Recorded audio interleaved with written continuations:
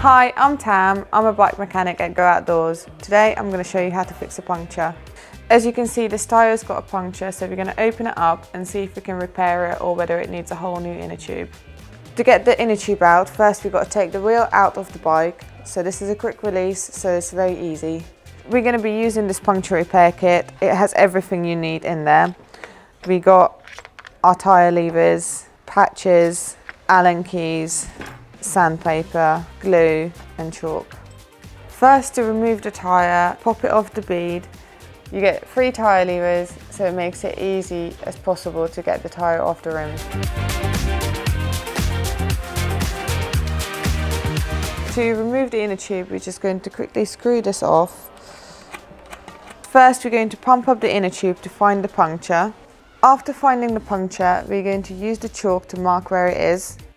Afterwards, we're going to use the sandpaper to rough up the area to aid adhesion between the inner tube and the patch. Then we're going to apply the glue, leave it for 1 minute so it's nice and sticky. Then we apply the patch.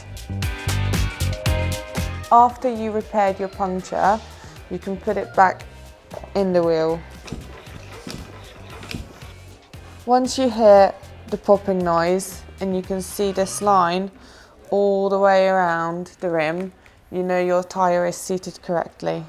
After pumping up your tyre, you can then put it back into the bike. And the last thing to do is put your lock ring on and your dust cap. If your inner tube is looking very sorry for itself, it might be time to replace it. To find the correct sized inner tube, you can look on your tyre and it will tell you the wheel size and the width you'll need. I chose this inner tube because it's the correct sized width and valve.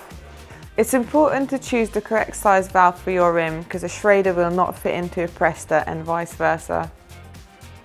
Before you insert your inner tube, make sure to put a couple of pumps of air into it so it won't fold or twist when you're inserting it into the tyre.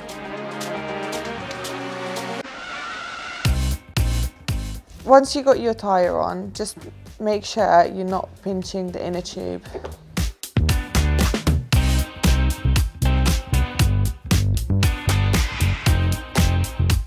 Just make sure you close your valve and tighten your lock ring, and then as a finishing touch, put your dust cap on, and then it can go back in the bike.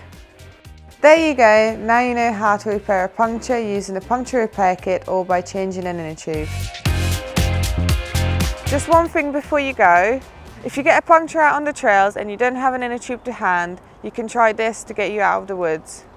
First we're going to find the puncture, then we're going to tie a knot in it, making sure no air is escaping while we're pumping it up.